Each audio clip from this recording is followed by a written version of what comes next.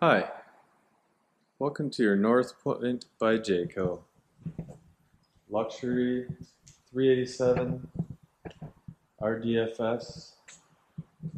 We're going to do your tour and we're going to start on the outside of the trailer. And when we do so, we're going to start here right at the front. So this unit is equipped with a optional generator. It can be equipped with a generator. It's optional, and it at this point does not have it. That would go here. We have your batteries, storage, and connection points here, and there is room for more. Next, we'll come to the nice loading light and your breakaway control. The breakaway control will engage the brakes of the trailer if you become detached from your tow vehicle. The tow vehicle pulls away from the trailer, it pulls this pin out, and then the brakes are engaged. Now if you find it's not towing right, the brakes seem stuck on, it could be that the pin is pulled partially out. So just make sure that it is in where it's supposed to be. We also have your electrical connection to the trailer here. So moving on, we'll show you. You have those fancy lights.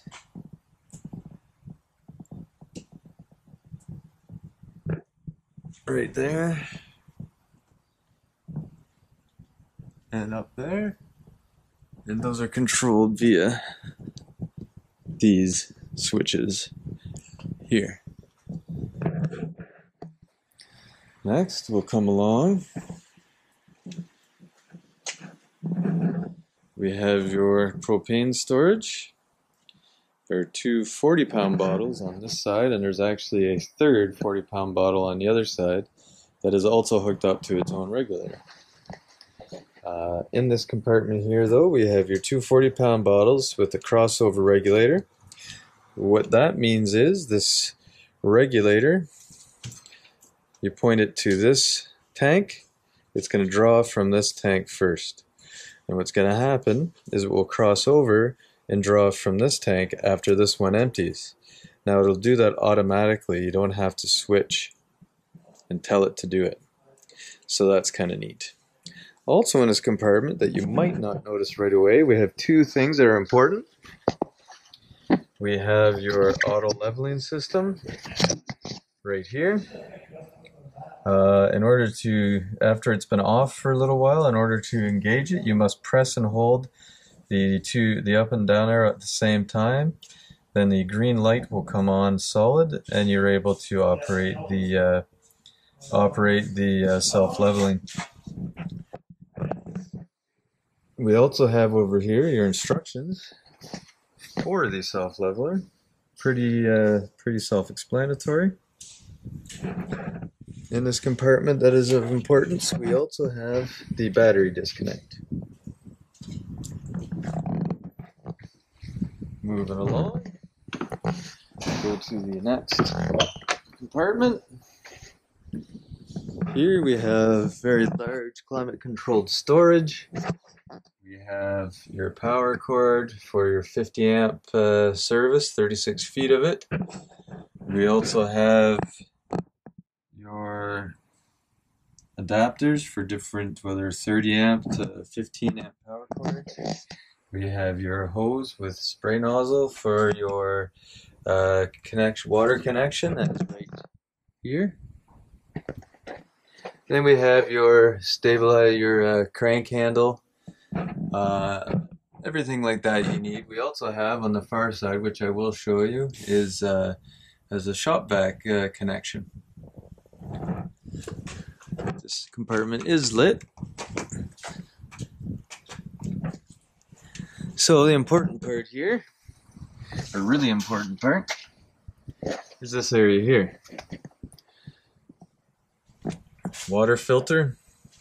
We have the controls for the valves for your black water, gray water, both gray water tanks. We have your solar-ready solar panel hookup here. And there's also solar connections on the roof as well. Now this does a good job. There's a lot of good diagrams to explain how to hook or have these all these dials and valves turn for whichever purpose. The most common is the city water connection. So you have white handle, blue handle, black, these two up. So right now it's ready for a city water connection. And then you're winterizing. But it's pretty straightforward.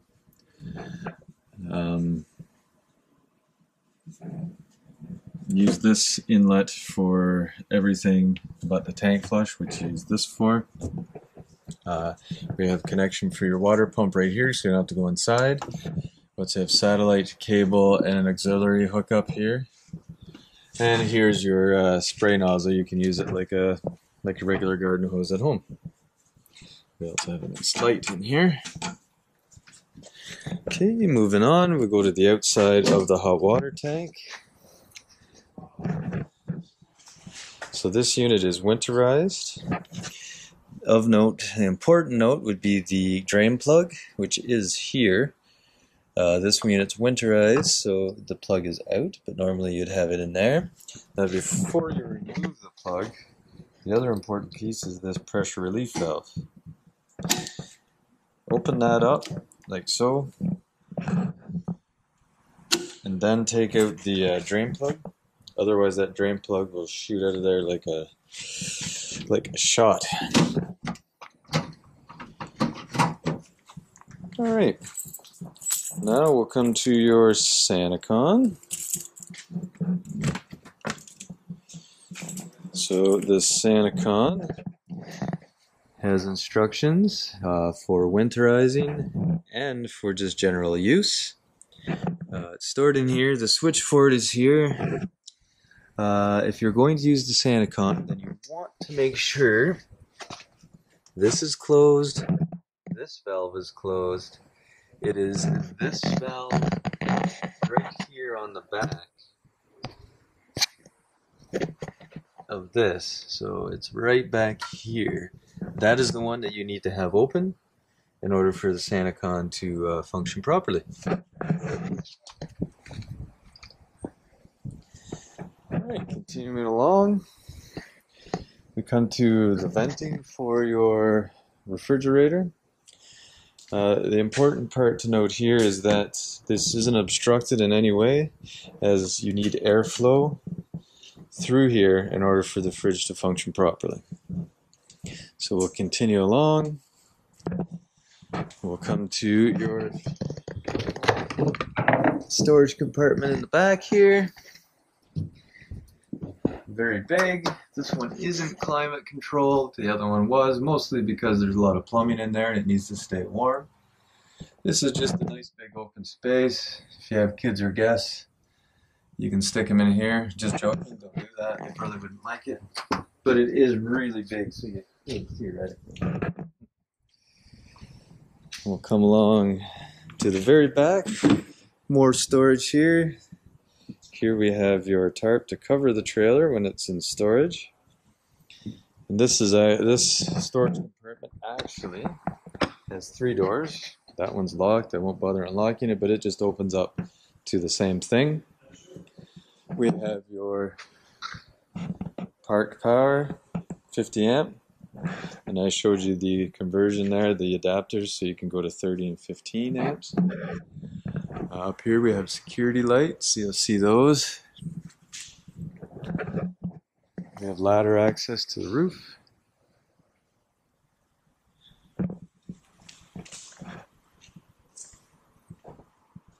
We have that same storage compartment, just the other side.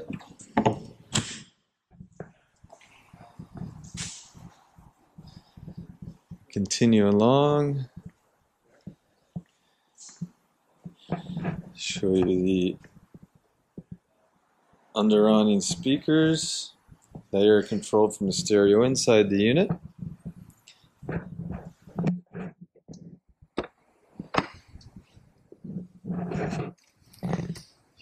have your third propane tank, its own regulator. So 3 40-pound bottles should keep you going pretty good. And the last thing I want to show you is in this compartment here. Bear with me, I must unlock it. So it just opens up to the other one on the other side. The reason why I want to open this side specifically as well is a couple things. It has your satellite cable TV and a GFCI plug connection, so you can have a TV under your awning. It has over here the bags you need for your shop vac, but it also has your shop vac here. So there's the vacuum port. Vacuum's in the trailer. Pretty handy little feature. That does it for most of the outside. You can see your awning lights are on. Let us go in. See your neat little, I believe, accent light by the stairs. Kind of a cool way to light your way. So immediately when you come through the door, I want to show you a couple things. We have your carbon monoxide CO detector and propane detector. There's a button right there on the front. I recommend pressing that every so often just to make sure it's functioning properly. What I would like to do is normally time it with when you change the batteries in the smoke detector. So every 6 months is usually the easiest way. Daylight savings time. Good time to do your smoke detector at the same time as you press the button there, just to make sure it's functioning. Okay, so also here we have the shop vac kick plate. So what this does is when you kick this up, it will engage the vacuum and you can sweep any debris into it. So don't have any dirt here because we cleaned this, but it's gonna get loud. I'm gonna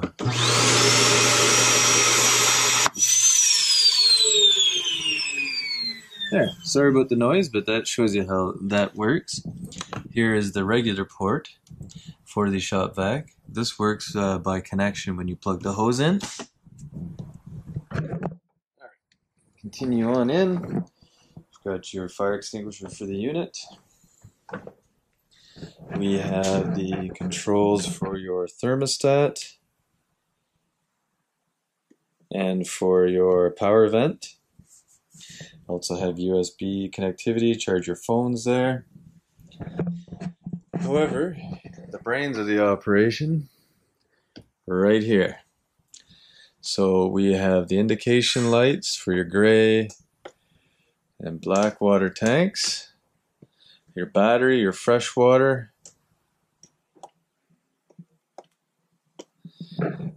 If you had a generator, it would show you the generator hours.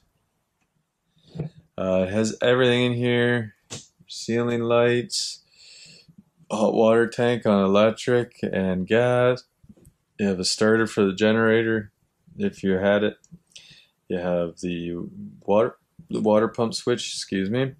And we have your lights, island lights, upper accent, lower accent. So all the lights can be controlled here. Exterior lights, security lights. We also have all your slide power and your awning in and out. Now, that can also be accessed here, this nice touch screen. So you can see the way it comes up.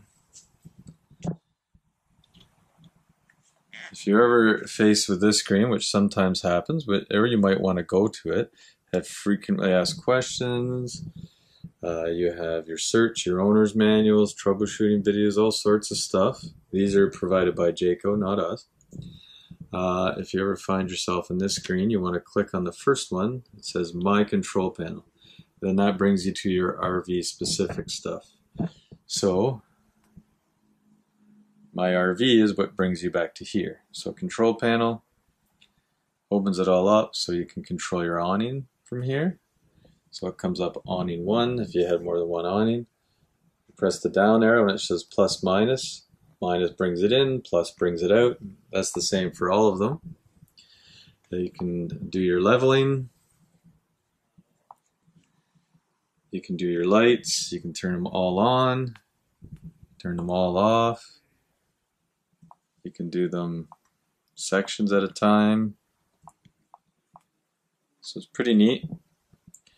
You've got your slide control here as well. Same idea, hit the down arrow, it opens it up. Plus brings it out, minus brings it in. So it's pretty neat little feature.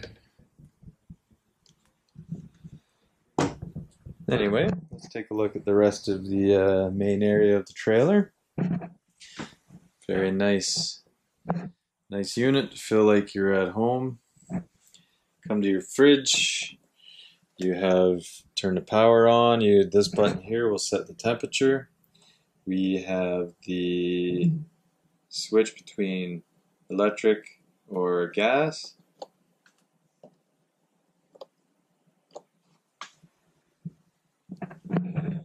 Your stove, again, fairly self-explanatory, but we'll give you a little rundown. The blue flame is the light position, and then you press this to light. So you do that for all of those. This one is a little different. When you turn it on and press and hold, and it automatically sparks it when you press and hold it, so you don't have to press the sparker. So one thing I want to note here, specifically, because we just winterized this, in this specific unit, for your trailer here, there is an ice dispenser. Well, we winterized it, so in order to do so, we turned off the water to the fridge. The unfortunate part is there's your stove. There's the little drawer underneath. There's a little black tab here you have to pull down. And at the same time, this other little black tab you pull up. And then you do those at the same time, you pull the drawer out. And at the very back, you can see the white hose that provides the water. You actually can't see the shutoff, but if you run your hands up the hose, you'll feel the shutoff. It's just you turn it one way or the other and it opens and closes. Right now, that is shut off because we've winterized it. So if you wanted to use the ice maker in the freezer, that water line will have to be opened up, and then it'll function as it should. Nice pantry. The light controlled from here. Lots of storage. Open to your living room. We have power controlled recliners, so they recline with power. You can see that there. All done by these here. There's a light. There is heat and a massager. Both sides have that. There's also a lock that you can set so that you don't hit it. Your ottoman, we've put it up there because that's just good to show you. This is the way you should have the ottoman, the stool, for travel. And when you close these two slides, they close up in the middle. Pretty neat feature here if you're looking for your TV. This button on the wall. Hello, TV. Pretty cool.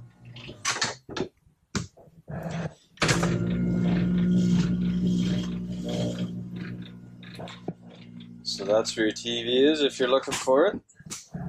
We have all your regular hookups and connectivity otherwise in here.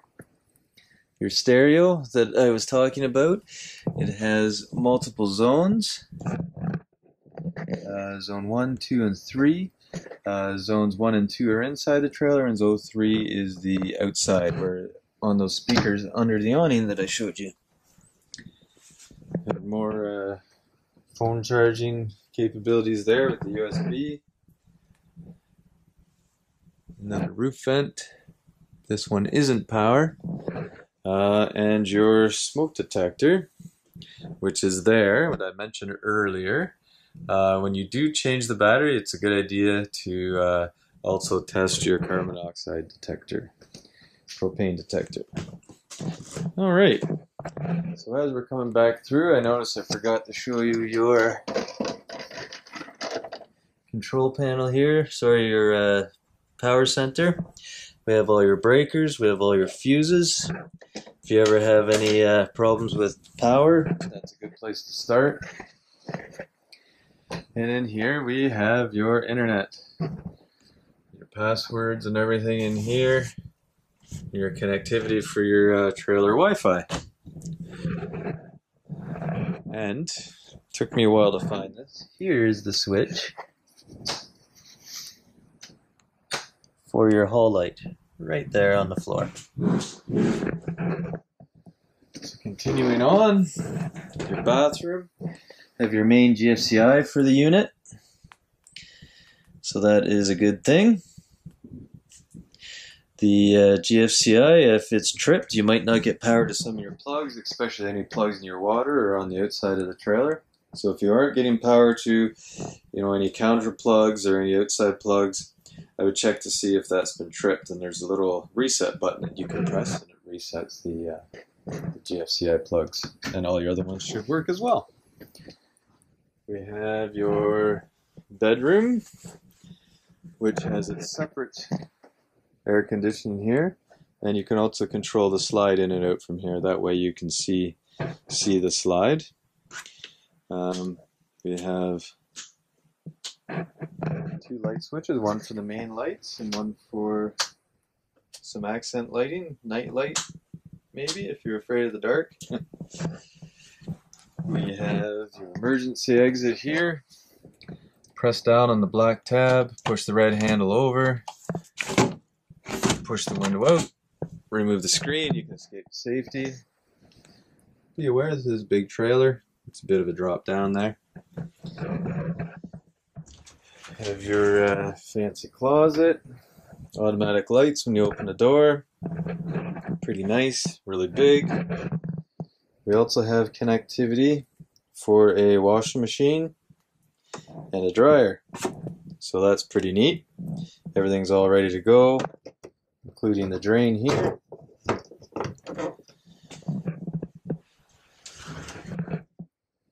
We also have some lights over the bed. They're on a dimmer, so you just press it to turn it on and off. Press and hold to turn it up. Press and hold to dim it down. And then just tap it again to turn it off. Pretty neat. Here we have your 12 volt power for anything 12 volt you might need. And we also have more USB charging.